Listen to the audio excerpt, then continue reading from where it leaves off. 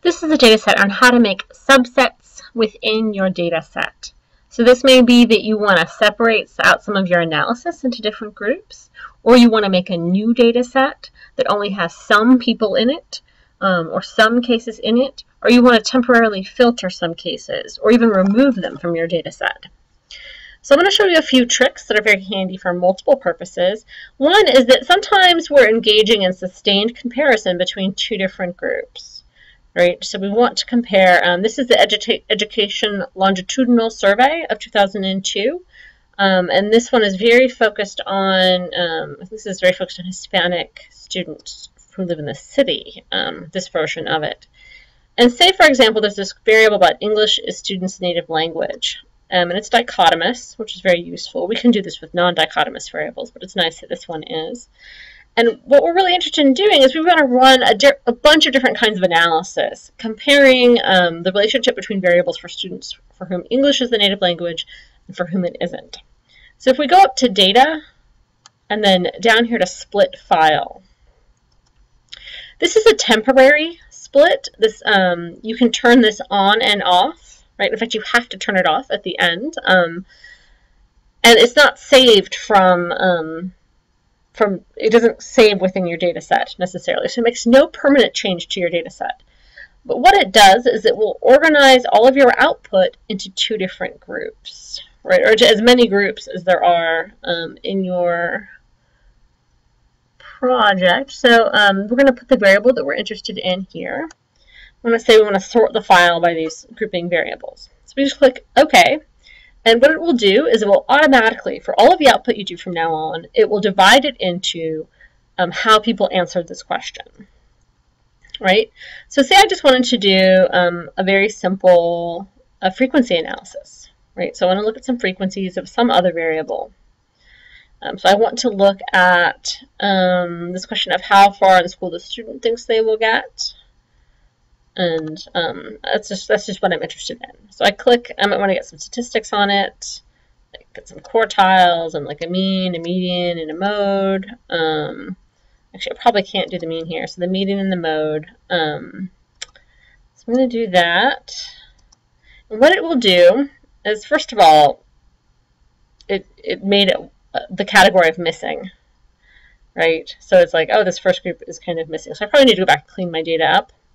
And there's some folks who refused, right? But here, we're saying English is students' language, no, right? So these are students who were raised initially speaking some other language, probably Spanish.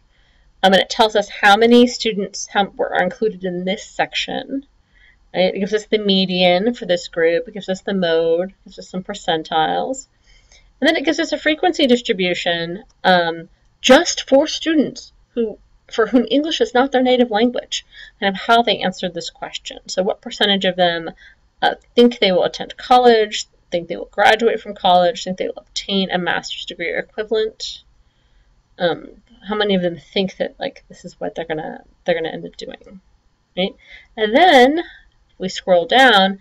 Here are students for whom their English is their native language, right? So there's 12,000 of them. So we can go through, we can do frequency distributions here. If you found multiple crosstabs overwhelming, this is a really easy way of using control variables, using consistent control variable, and getting smaller crosstabs. So you don't end up with those huge tables. You get individual tables for each kind of subgroup. So this is kind of useful. It's particularly useful when we make graphs, right? So if we just want to make a pie chart, a very, very simple pie chart, and we want to just make the same pie chart, right? So how far in school they think they're going to get. I'm going to change it to percentage for here. And what we can do when we click OK is it makes two pie charts for us. Actually, this is like, here are students for whom English is the student's native language. No, it wasn't. Like they were raised speaking some other language. So we can see kind of how they answered this question, right? And then for when English is a student's native language. So this can be very useful if you're comparing two different groups. If you're comparing tourists and people who live in San Antonio, people who are have moved into a housing complex more recently, or have been living there all the time, right? It can be a way of visually comparing two different groups very, very easily. It may be that you're not that interested in temporarily doing this, right? So I'm going to go back and I'm going to click reset to get rid of this split file. But it may be that we want to do something a little bit more permanent or a little more sustainable, right? So maybe we want to make a whole data set that is just students whose native language is not English. So we might decide, okay, I want to make a whole data set because this is what my project was really about. It's really about students who answered no to this question. So I could go up to data and I could go up to select cases, right? And there's all sorts of different ways that I can do this. So I'm going to use the if button here, and we're going to run into this more later. And I'm going to say, okay, I only want to make a data set of students who said that English is not their native language, right? So there's a couple of things. That's my selection. And then for my output, I can decide to temporarily filter out unselected cases, right? So this will make a temporary filter so that I can just analyze within my data set. Maybe I want to run a whole bunch of analysis, and I'll keep that filter. If you notice, it will make a filter variable. So I'll show you what I mean by that. So if I click OK, what it will do is that if I look in the data view, you can see that it actually crosses out anyone who's not being included in this analysis. So this is an easy way of figuring out if your filter is on, right? So you go through, you can see that only people who said that English is not their native language are included, which is a very small group of this huge data set. So any analysis I do, so if I go and get a frequency distribution, it will be just those students. It will be just those students. And because you can't really tell that it's just those students, you have to be really aware of when you have a filter on. The second thing it will do is it will, in your variable view, it will make this new variable, which is your filter variable, right? So this can be a way of recoding things. So you'll see that one means they're selected. So this is a student who was raised bilingual, and one means not selected. This is less impressive for something like this, which is already dichotomous. But if I had made a selection for, say, a range of individuals who their parents went to high school or a more advanced degree, right? It would make a dichotomous variable out of that for me that I could use in the future. And I could use it, again, I can go in and I can rename this bilingual instead, and that kind of is a little extra bonus perk. So the thing about select cases is that you also have to go back in and you have to say, okay, I don't want to be filtering anymore. I'm going to reset this.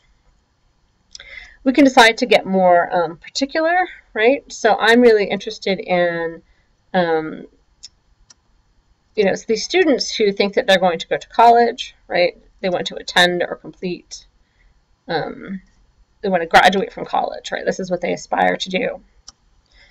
So they answered this question, greater than or equal to 5. So I'm going to look. And I also may be interested in what their parents expect, right? I may be interested in whether or not their parents think they're going to graduate from college.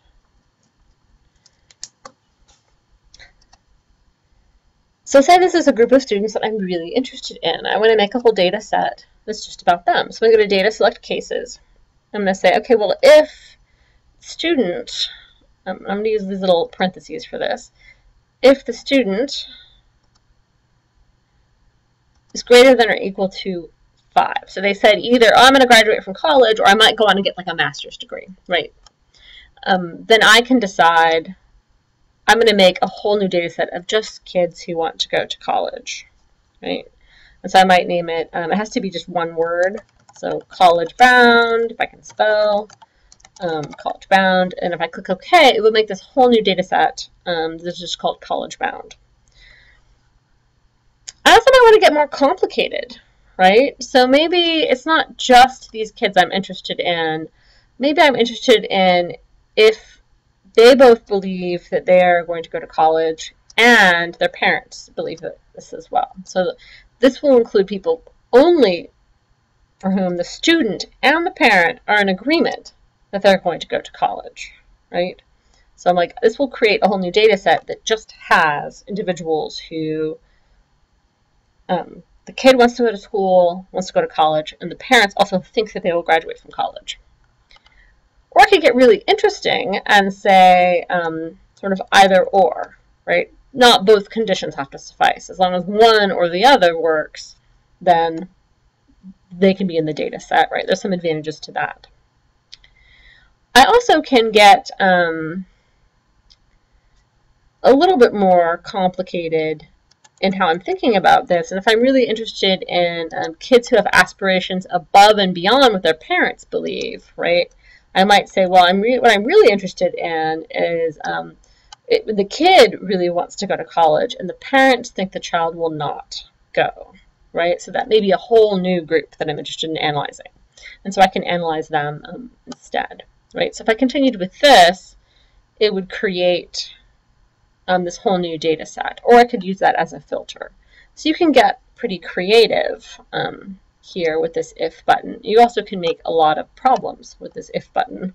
You can't string too many things out. So if I said students expect this, and I want parents to not expect them to go to school, or I want you know, the student to be Hispanic, this is getting too complicated, right? Especially when you start mixing ands or ors. SPSS isn't really sure what you're trying to do. I can do a series of ands, a series of conditions that I want to be met, right? I want it to be Hispanic female students who expect to go to college, but their parents don't expect them to. This could be really interesting analysis, right? But if I do, and I could do a series of ors, right? Either they want us to go to school, or their parent wants them to go to school, or their friend expects them to go to school. Right? These are all things I could do. But when you start mixing your ands and your ors, it gets a little bit too messy.